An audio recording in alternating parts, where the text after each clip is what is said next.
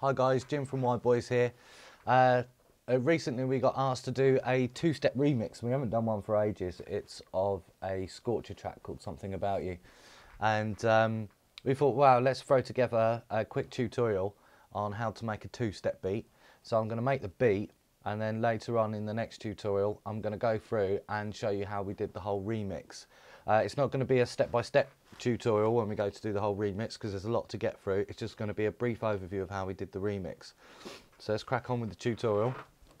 If my CPU slows down, it's because I'm recording cameras and audio and lots of stuff, so the computer's having to do lots of things. So at the moment I've just got some basic drum sounds. We use contact for a lot of our sample playback and drums. I've actually got two contacts loaded at the same time, and the first one we're interested is the one here. It's called two-step drums, and basically I've just got lots of drums mapped across the keyboard, and these are kits that we've built up over the years, but generally what we like to use, that's quite a nice one there, quite a heavy kick drum, normally a 909 derivative, and then you want to pick two snares. You want to pick your main snare, which we call snare 1, or your main snare, and we've got your second snare, which is a lot lighter, and we put that in what we call the fruity places, and I'll explain that in a minute. Okay, so I'm happy with those drum sounds there, and that's our number 2 snare. Also, what we want is a nice bright hi-hat, which we're going to use as our off hat. Okay, so that's our drums. Kick, main snare, little snare, which is our fruity snare, and a nice stingy hi-hat.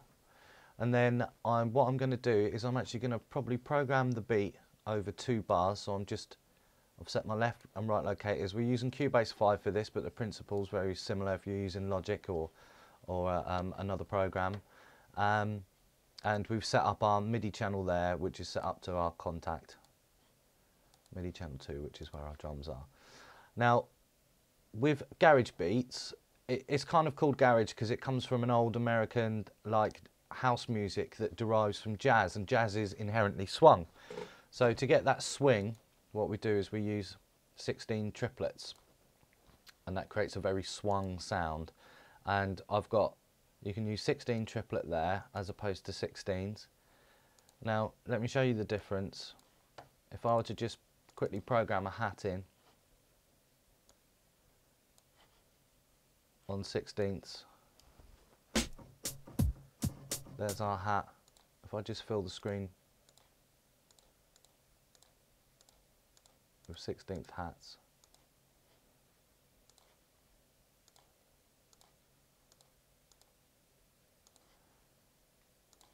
play that back,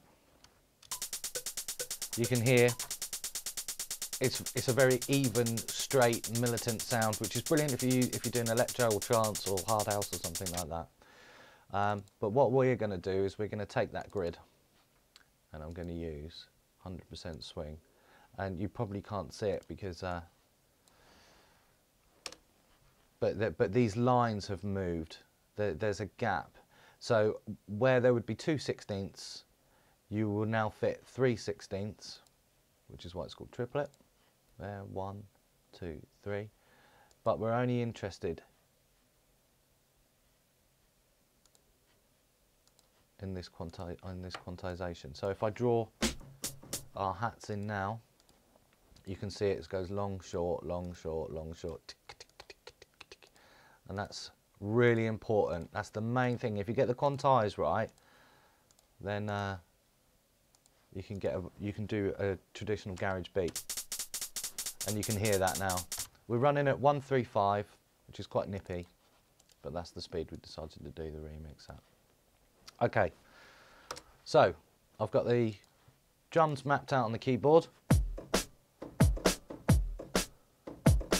and it's just going to be a basic 2-step beat there, 2-step because it's got 2 kicks in the bar, and there's our fruity snare. So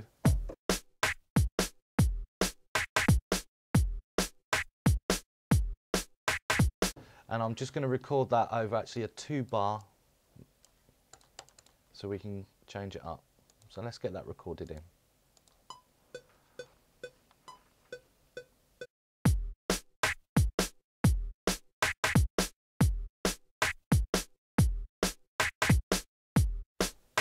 And you can hear that swungness,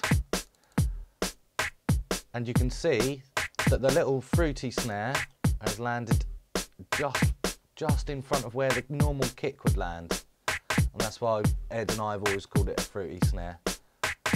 And we've recorded it over 2 bars,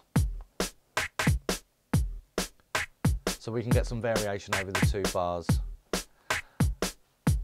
And then what I'm going to do is I'm just going to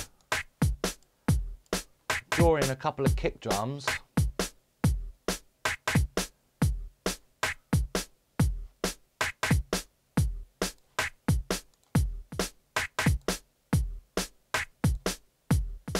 Just to get a little bit of bounce in there. Let's just zoom that in a little bit.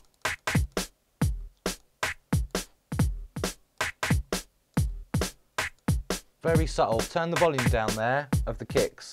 So it's a very subtle.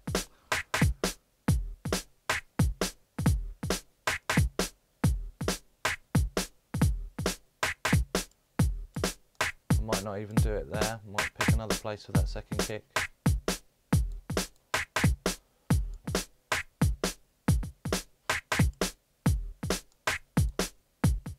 There we go.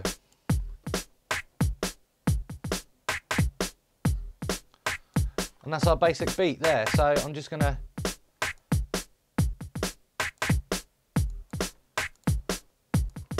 I forgot to say earlier actually that when you pick a 2-step snare, traditional 2-step snares are quite pitched up, quite aggressive as well. Don't be afraid to like put a bit of distortion or a bit of 8-bit on one of the snares and then resample it back in, so you've got your full kit across the keyboard.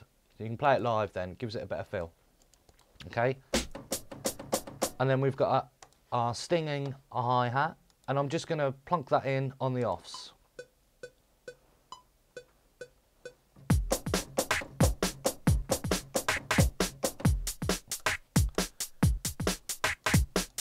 And you can see there that the hi-hat has landed on the offs. I've left the velocities loose because it gives it a nice little feel. And then what I'm going to do is just add a few more.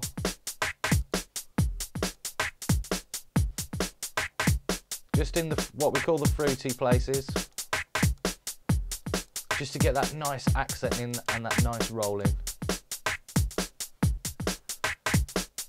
Let's name that hi-hat. And let's copy that.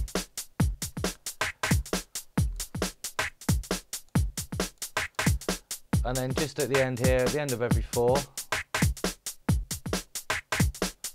just going to loop it around the last bar.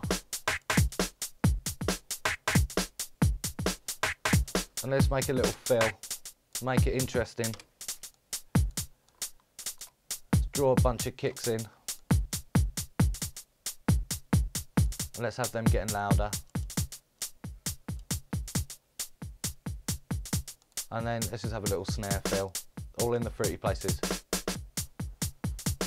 And because we've set up our quantize with this 16th triplet, I've got 100% written here. That's my own template. You can do the same with 16 triplet. Because we've set up that quantize, everything that we program in lands in a nice garage.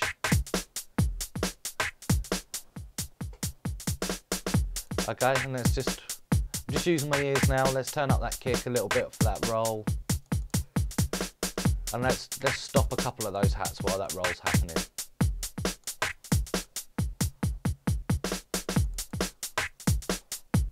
There's no rules really, whatever sounds good. Excellent, and there you go. There's our garage beat. Simple, doesn't have to be complicated. And in the next tutorial, we're going to develop that beat and show you how we did the whole remix. So load up your computer, start writing some garage beats.